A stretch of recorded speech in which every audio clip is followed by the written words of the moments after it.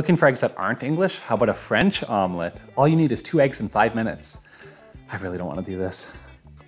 All right, I lied. You actually need 2 eggs, some butter, salt, a spatula, a whisk, a bowl, frying pan, some type of cooktop, if that's fire, electricity, natural gas, a computer or cell phone with internet access to watch the video. So barely anything. Hardest part, crack 2 eggs into a bowl. Add some salt in there and whisk it up real good.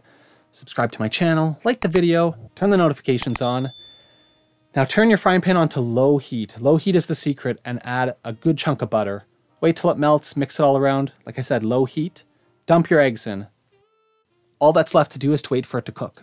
Low heat is the real secret here. I can't stress it enough. Otherwise, you're gonna cook the bottom too much and too raw on top. Low heat, cook it right through. You can see it's still a bit raw on top. This means it's almost done. Just let it go for maybe another 30 seconds and then roll that baby up like a big old fat blunt.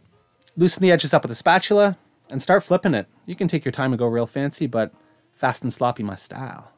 That's a French omelette. You're gonna love this. Spices up your egg game, put it on a plate, serve it. You're fancy, you're French, you're bilingual. Onions, green onions and chives make this dish.